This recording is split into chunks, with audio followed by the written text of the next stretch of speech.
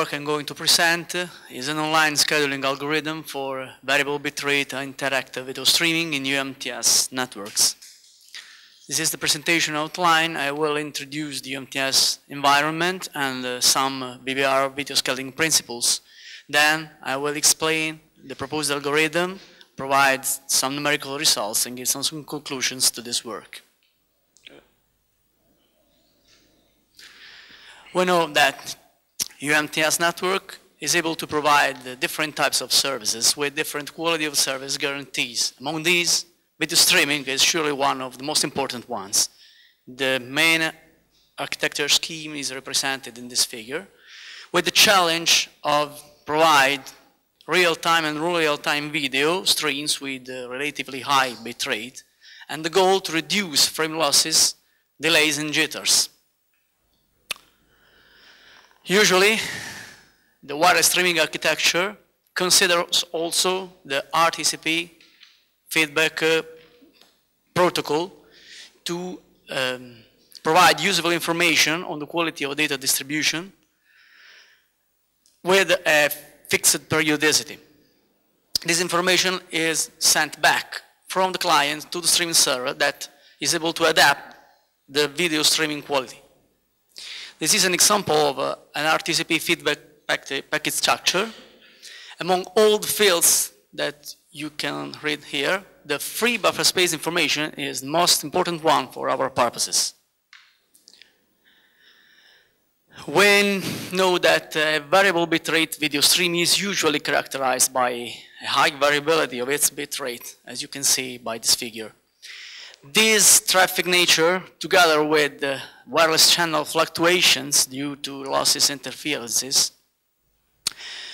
or noises, can easily bring to errors and losses. One possible solution is represented so by video scheduling. The scheduling is depicted in this figure and is a sequence of constant bitrate pieces, always comprised between this blue curve and this red curve. The first represents the data that are consumed by the client buffer, supposing a client playback at the generic frame time. So we call as buffer underflow curve. The red curve here represents the cumulative data to be received at most by the client buffer without overflowing the buffer. To avoid losses, the schedule that we call G has always to be comprised within the overflow and underflow curve. The proposed algorithm that we call the interactive video streaming algorithm regularizes the video data scheduled from transmission. The aim is to follow the highly fluctuating frame decoding speed due to external user actions, for example, pause or fast forwarding at different speeds. The aim is the minimization of the buffer overflow and underflow events that we can compute and call as total deservice time. To reach this goal, IVSA algorithm performs two key features. The first, the free buffer space is kept as much as possible at half of the buffer size, because this is a condition of equidistance between the buffer full and buffer empty condition. And then the RTCP frequency is dynamically varied or increased with the difference between the calculated free buffer space that the algorithm can easily derive in each frame time and the so-called real free buffer space, that is the free buffer space information brought only by RTCP packets to the server. To this aim, the first step that IVSA performs is to build a funnel, the so-called funnel, that is formed by a convex chain U and a concave chain V. This figure represents the steps that IVSA performs to build the funnel. This method is not new, it's not a novelty, because it has been already introduced by other authors that proved also that the less variant transmission plan or schedule, what we call the G, is always in the funnel. So the aim, also the aim of IRSA, is to maintain the schedule in the funnel. Obviously, the funnel construction must end whenever an RTCP feedback comes to the server, because the free buffer space information is updated, and so it forces also a schedule recomputation. After I've built the funnel, IRSA generates the schedule. The scheduled bit rate that we call R is derived in such a way to guarantee half the buffer fill level, or the free buffer space is the same, in the time when the next RTCP feedback comes to the server. In fact, as we previously said, in this time, an updated free buffer space information forces a scheduler computation. The formula of computation of the scheduled bit rate is quite easy to implement. Nevertheless, it could happen also that the scheduled bit rate falls out of the funnel. The scheduled bit rate guaranteeing half the buffer space. In this case, the only way to generate the less variant schedule is to follow the funnel edge, and as soon as the funnel allows it to change the scheduled bit rate so that this condition is guaranteed. Obviously, with this implementation, the transmission plan is always in the funnel. But this is not enough. In fact, the other step that IRSA performs is the dynamic RTCP frequency variation.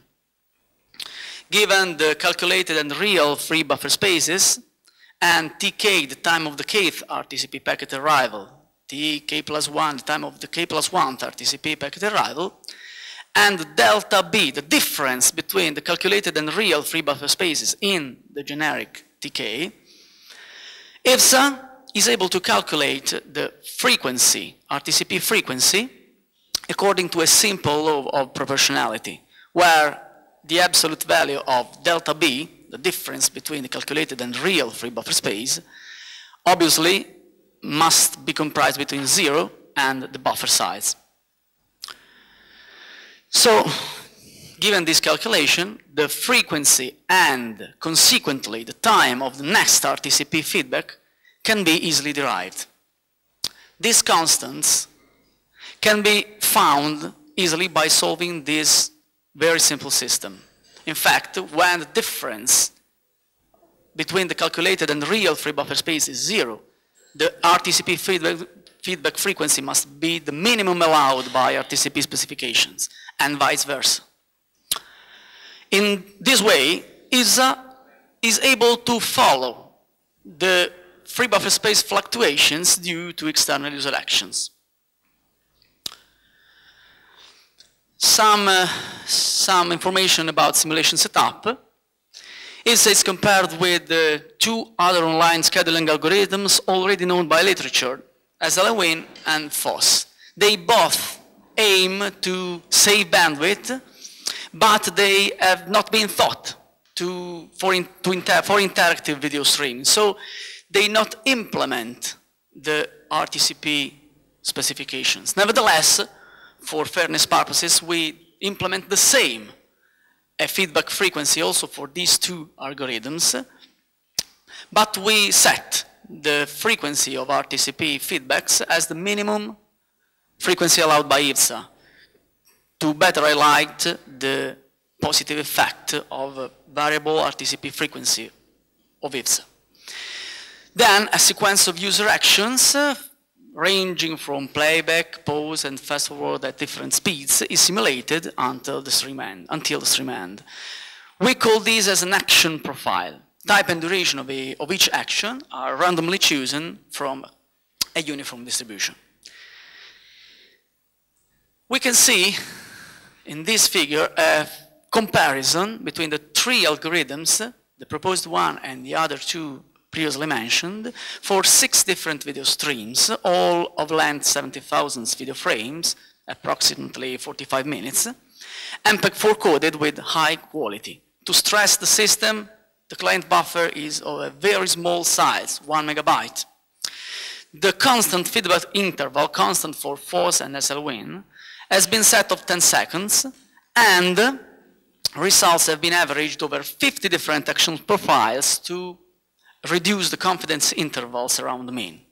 By this graph, we can note that IVSA outperforms both SL win and FOSS algorithms for all the considered video streams because of the main characteristics of IVSA. Here we can see a comparison between the three mentioned algorithms in terms of total deservice time versus the feedback interval. In this case, only two different streams have been considered, Jurassic Park and soccer, because they behave worse regarding IVSA. Again, the client buffer size is of 1 megabyte. The F-mean frequency is a constant value for FOSS and SL-win, and is the minimum frequency allowed by IVSA algorithm. Also in this case, we can see that IVSA results are stable and very small if compared with FOSS and SL-win and SL-win ones. Nevertheless,